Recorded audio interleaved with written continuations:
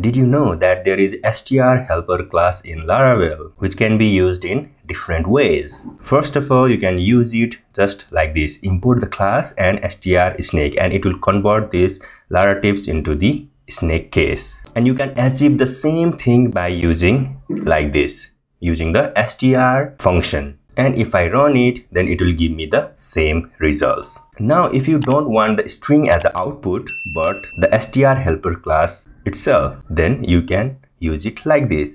Just write str and there is off method where you can pass a string and you can change the methods over there. And if I run it, then you will also get the same results, but the result is actually an object of the stringable class. And you can change any method over here like startly case or plural, and you can achieve the same thing by using the str function as well, which can be written like this. You can pass str and string over here. If you don't pass anything on the str helper function, then it will actually return the string. But if you pass a string inside the str function, then it will actually return the object of the stringable class. And now this will return the same results as before. And as I said earlier, you can attach anything over here, let's say singular, and it will actually make Laratips as Laratips.